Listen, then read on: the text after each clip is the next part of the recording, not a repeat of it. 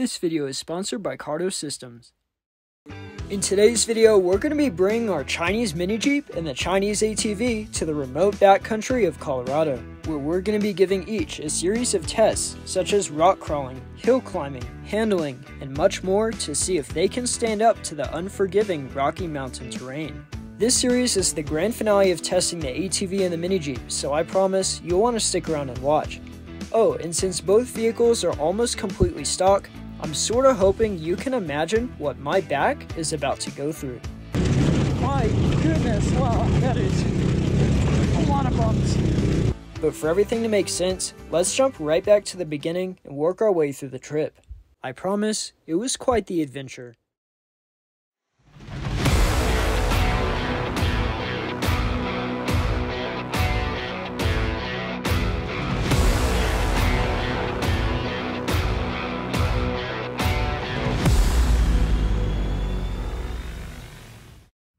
What's up guys, welcome back to the channel. So in today's video we got the mini Jeep and the ATV, and we're going to be doing the ultimate off-road test in Crested Butte on the back roads. This is going to be a super epic video, and as you can see here, we got everything ready and we're going to put it on the trailer.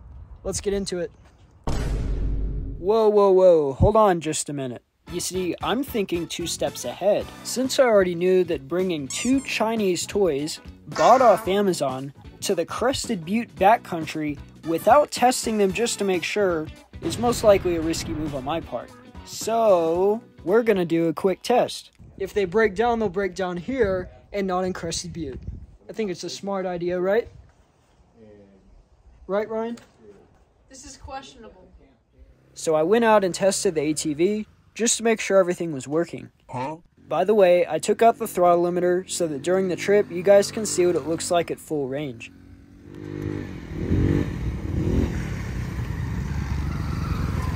Oh my gosh, you almost hit me, dude. What the heck? No, I didn't hit you.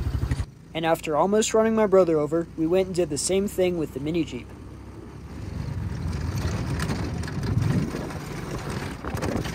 So with all the testing aside, it was now time to load things up.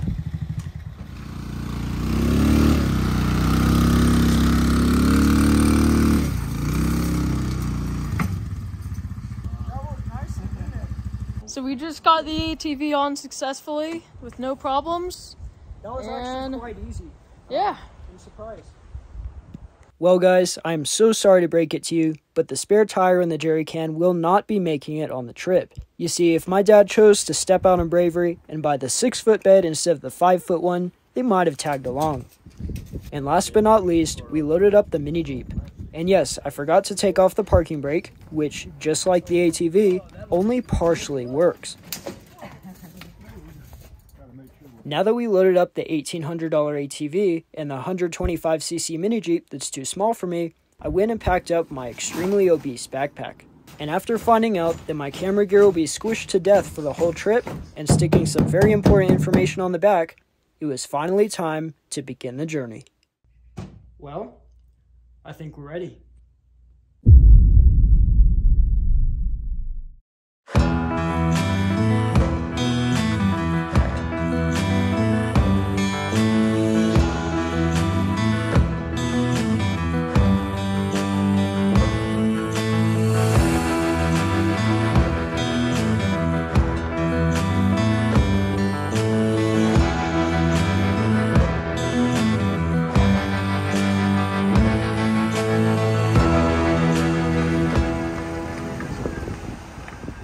So we just made it to the condo, and we have Sterling, and then we have Behringer, who just disappeared. But these guys are going to be here on the trip with us, and they're going to help us destroy the mini Jeep. Bro's coming. If you guys are unfamiliar, these guys helped us build our epic snow cave back in March. Do you have anything to say about this idea? It's good. We should make a bonus seat back here, so that way somebody falls off. Okay, so You know, like we need like one of those jump seats like they've got in the real Jeeps. Yep. Wait, but this is a real now, Jeep. He is going to get pushed out, and he's going to be the cameraman. Oh yeah. Yep. It's true. Come on. So we had some altitude Okay. problems with the carburetor, but I think we sorted it out because it now idles. Foreshadowing? Oh, you better mean it when I say foreshadowing, because this was definitely massively foreshadowing something. Now back to the video, where we found a couple of opportunities to perform some practice tests. So we're going to do a quick test by exceeding the maximum load capacity, which I'm pretty sure looks something like this. This is sketchy. This is sketchy. Here, put your hand on this. Can you hold this? Yeah. I got you, Chad. Just a minute ago, the suspension started making some very odd noises that I was not exactly proud of. Oh well, let's just forget about it. After we finished driving like maniacs, we decided to call it a day. But that night, we received one of the biggest rainstorms I think I've ever seen there at the condo, which meant huge puddles for us. More specifically, one giant puddle. I think you can guess what we did next. We're gonna get sprayed if we stand here. Maybe. Here they come.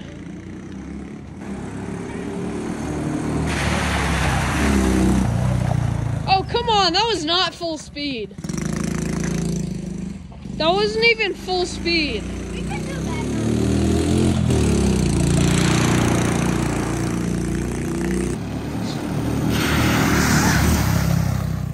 So after some advice from my brother, I decided to give it another try. Oh my god.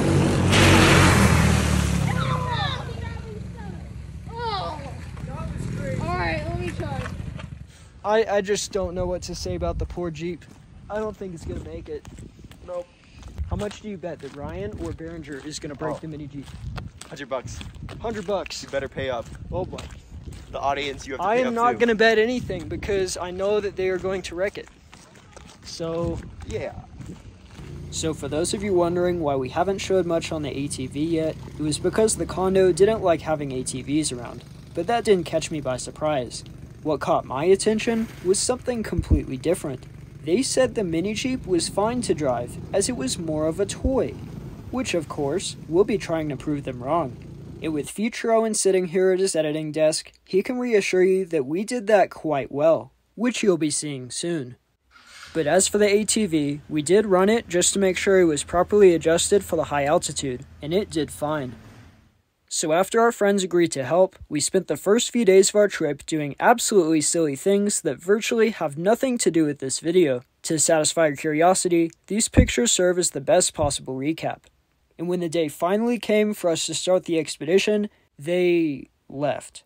So with my brother and I remaining to perform the testing, we can now fast forward to the trails. So here we are, guys. We are finally at the trailhead. And so basically right here, this is our quote base camp. And there are two mountains. And I'm gonna explain that in just a minute. But I wanna show you guys a little bit of our setup. So Ryan's gonna be on the ATV and I'm gonna be in the mini Jeep. So before we came here, we took the ATV and the mini Jeep on, let's just call it a test run with our buddies. And we just went over a little mountain road, nothing too crazy, it was all downhill. So during the little outing, we did have a few little mishaps, like the ATV had something fall off, and the same thing with the mini Jeep. If you look under the ATV, you see we've got no taillight. And yeah, it just fell off. So nothing too crazy. On the mini Jeep, something I gotta note and remember is that the ECU, the control box, completely fell off and the bolts are no longer usable, so it can't be put back on. So if we were to go through a big puddle, the motor's fried. So that will add to the adventure for sure. So today's video is going to be split into two segments. We've got the easier segment, not the easy segment, the easier segment. And then we've got the harder segment, which is going to be across the street. And as you should see, goes up that road. So the easy segment has rocks, it's got puddles, it's got steep climbs, and then the other one, it's got steeper climbs, more rocks, and deeper puddles. So we're going to start out with the easier segment, and then we're going to move on over to the tougher one, which is across the street. Well, I think we're ready. Let's begin.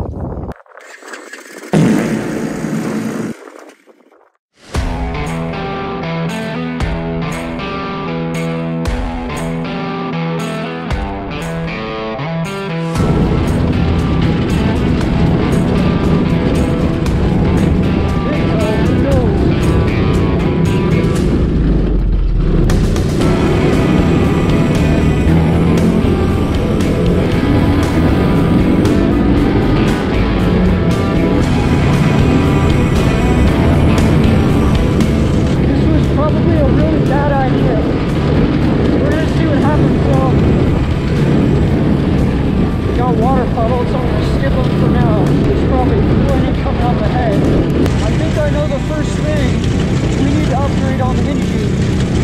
It starts with an S and ends with shocks. My goodness, wow, that is a lot of bumps.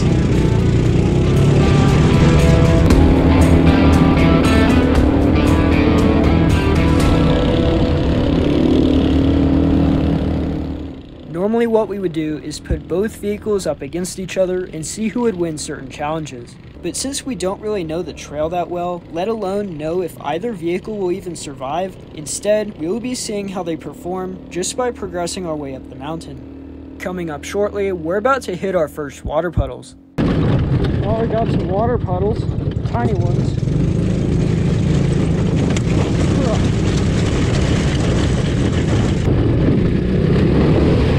Gosh. Oh my gosh. Oh man.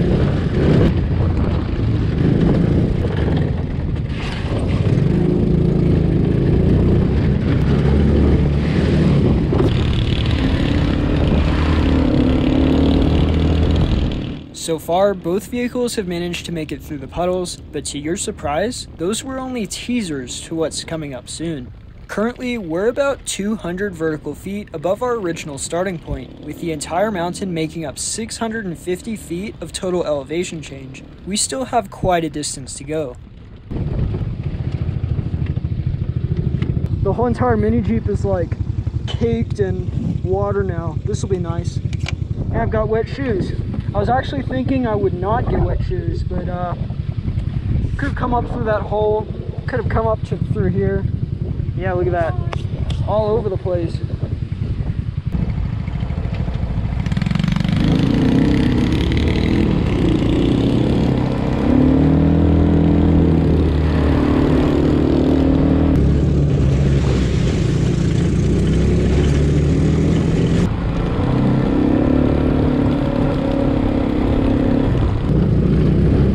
Oh, here's a hill.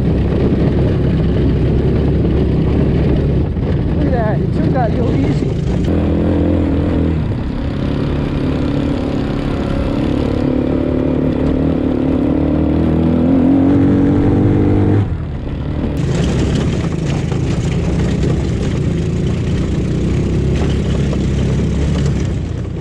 Ahead of us is a massive hill that makes up for nearly 200 feet of the climb.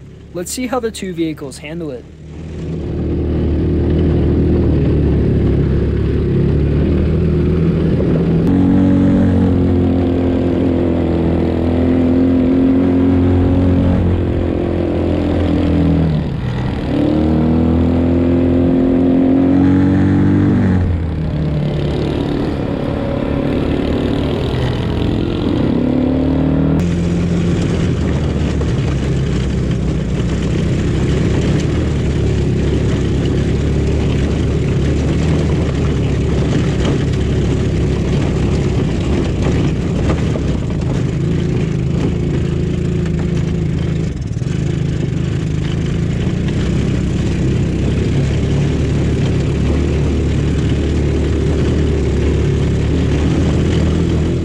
Well, so far so good.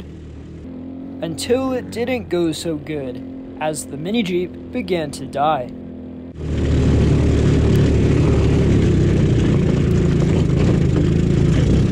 Ha, I've got low gear. Take that, you stupid mountain.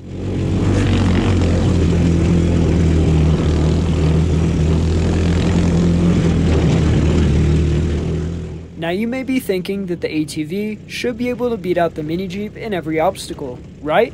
Wrong. Let me get something straight. The mini Jeep uses a 3-speed semi-automatic transmission, which means I have more control over the engine. On the other hand, the ATV uses a continuously variable transmission, which is basically a belt drive. On most ATVs, a CVT is fine, but in some cases, it can be a fragile little thing. If you happen to get it wet, or if you overheat it by climbing a hill for too long, it could burn out, and your ATV would be toast. Well, its rubber band would be toasted. Long story short, the ATV might have an extremely severe weak point if we happen to mess up its transmission. We drove on for a while, but there wasn't too much to report. We did see some cows. Hello, cows. And then we found our first large-sized puddle. Oh my goodness. Look at that puddle.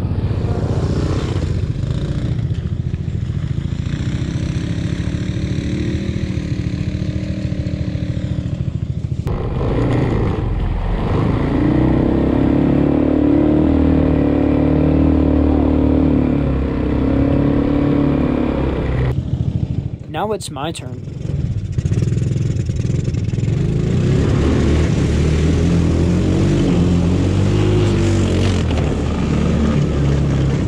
That was awesome. We're almost there, I think. To be honest, I didn't even think I would make it. So far, the Mini Jeep has really surprised me with how capable it's showing to be. And don't forget, it's almost completely in stock form. The ATV has done pretty well too. And finally, after 650 feet of climbing, we have reached the top of our mountain.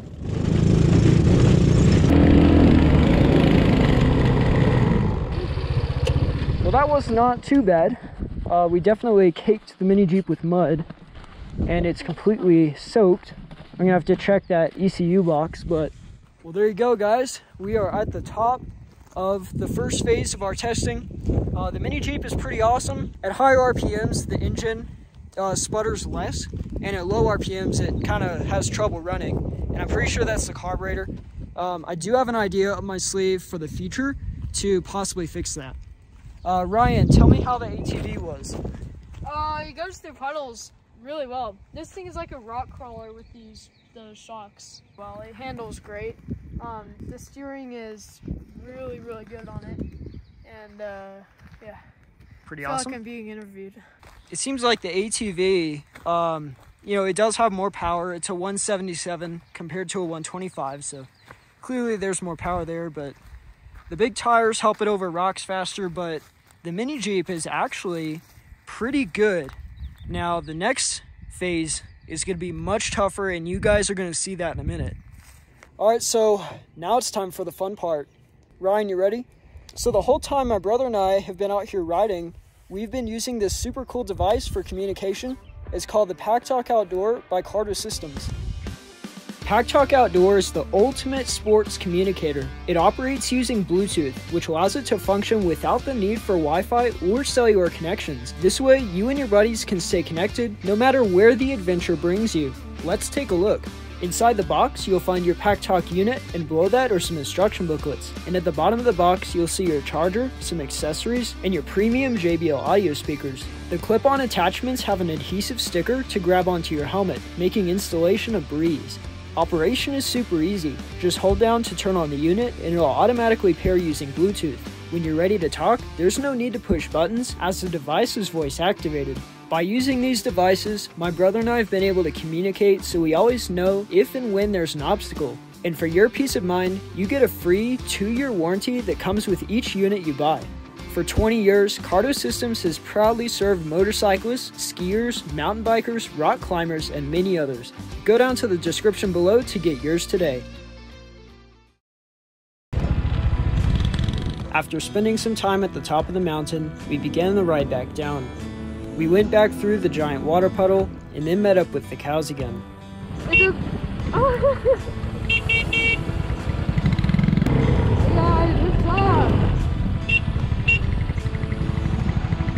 Up, guys, how's it going?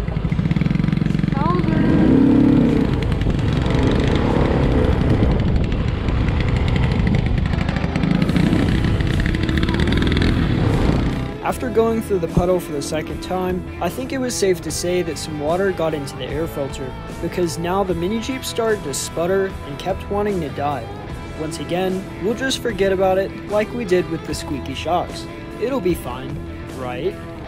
Although we were surrounded by vast, rolling hills, there were actually gigantic 14ers all around us. It was hard to see them from where we were, but I promise they were there. Along the way back, we saw a couple people wave at us. This one guy in particular even cheered us on. Thank you. Hey. And just like that, we made it back to the bottom, surprisingly in one piece.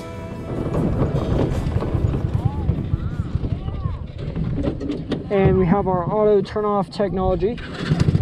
It's called a carburetor that's unhappy with the altitude. Turns off automatically for you.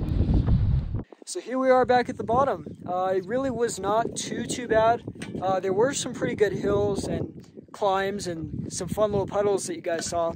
So the Mini Jeep does need probably some good suspension upgrades because those shock absorbers are really not liking the rocks and stuff that we're dealing with here. The ATV, on the other hand, the ATV has these reservoir shocks in the front. So these shock absorbers, they run nitrous oxide, and you can tune it to the type of riding you're doing, and they just make the overall ride quality feel way better. It's getting a little bright here in the sun and the angles, but we are now at the camp again, and we're refilling on gas and getting snacks and checking out our video footage. So now we're gonna go up to the higher trail. And like I said before, this trail has more rocks, deeper puddles, and bigger hills, and it's definitely gonna be quite the challenge for the little Mini Jeep. So that's gonna be the final challenge, so let's get to it.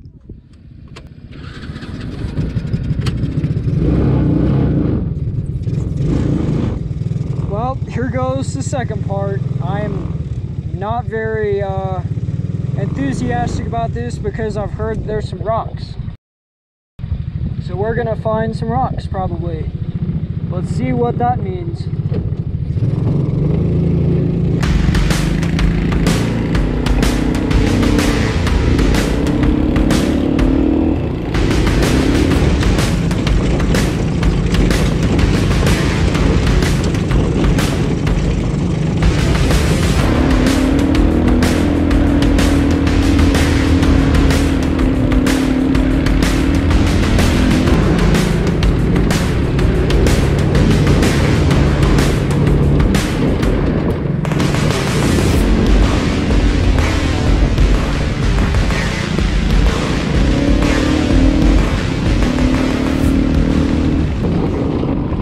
Those rocks are significantly bigger than the previous ones. Good gosh, wow.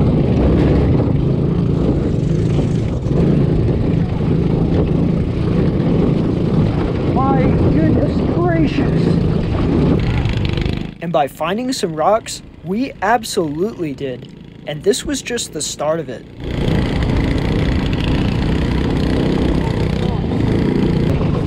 Now I know what they mean by there's rocks up on this one.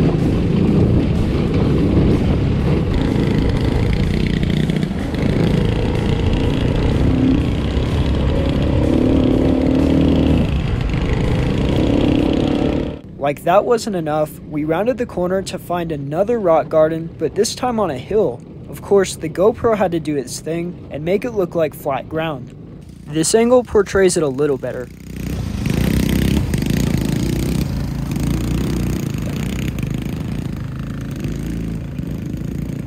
Determined to get past the rocks, we pushed on at a horribly slow pace, but the rocks just kept going on and on and on.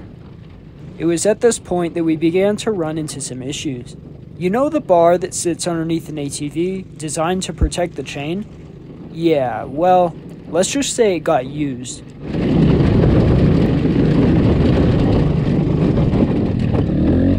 Whoa, stop.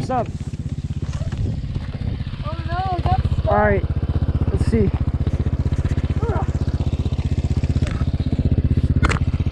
Go.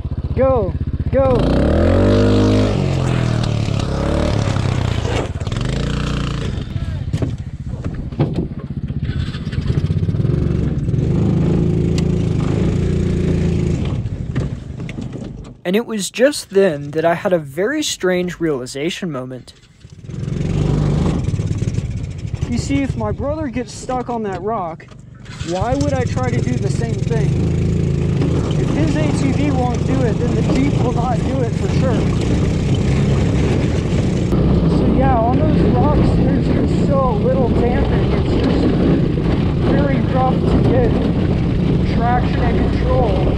I mean, these are not special ones. They're just basic shocks. Oh my gosh. Wow. My shoes are wet now. Basically, these shock absorbers, they're doing the best they can, but they are really at their limit right now. And yeah.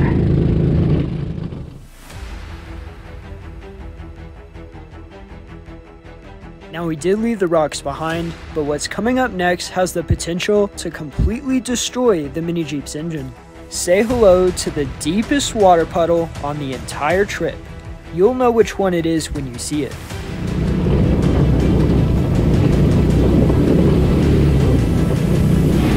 Oh my gosh.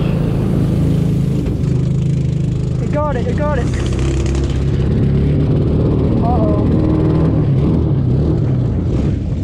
Uh-oh, that's not good. Oh shoot. That's not a very good thing. Oh man, wow. I feel like I went for a swim with my clothes on. And there goes Ryan, so well, that's not too good. Time to investigate. What happened? I think I fried it. How do the electrics look? They don't look awful. They are a little bit wet though. Oh yeah. So after giving the Mini Jeep a couple minute break, we tried to start it up.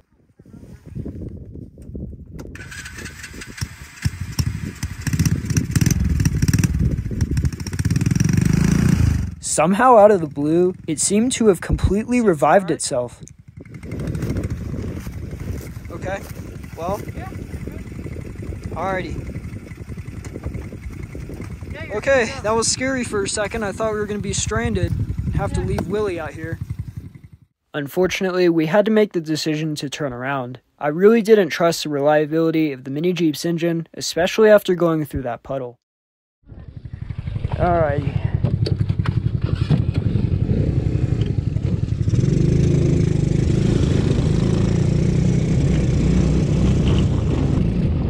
It's definitely sputtering a bit, but I think we're gonna make it. I'm just gonna turn around right here. Okay. And it dies.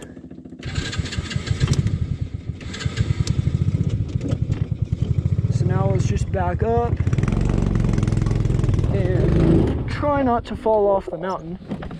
And then start it back up again, put it in gear, and then hopefully we can turn around without dying.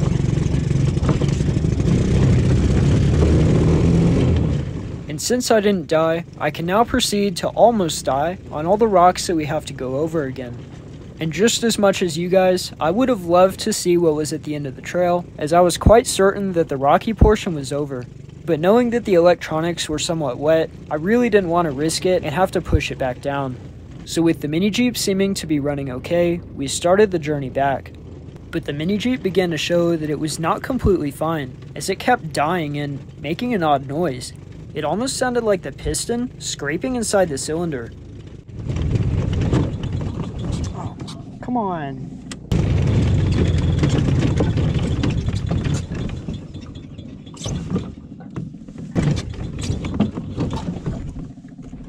But in spite of all that, eventually me, the Mini Jeep, and my incredibly sore back finally managed to limp our ways back to the bottom. We then loaded up the filthy Mini Jeep, then did the same with the absolutely mud-stained ATV. At the end of the day, every bone in my back was so sore that it hurt to stand up. Even sitting in the truck was 1,000 times more comfortable than riding in the Jeep.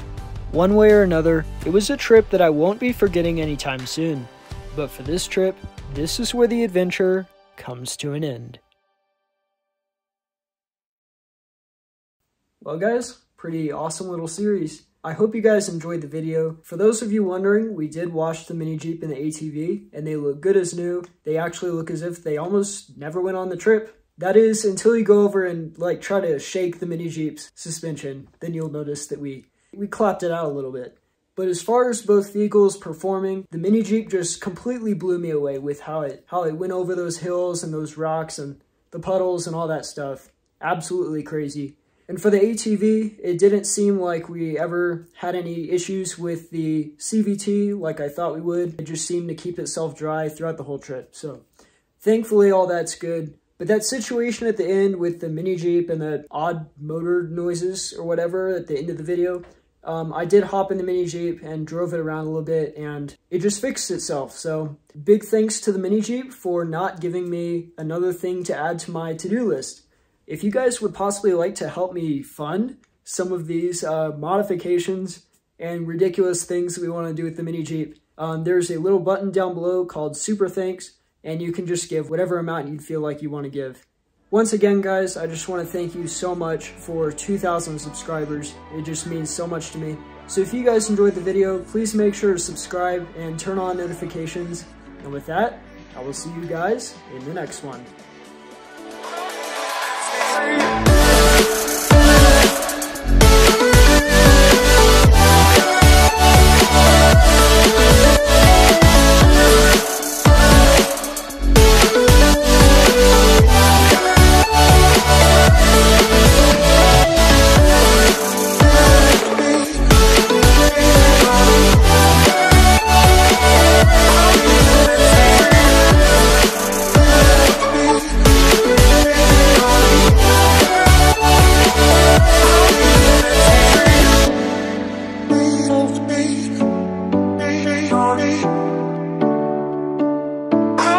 Let's be free.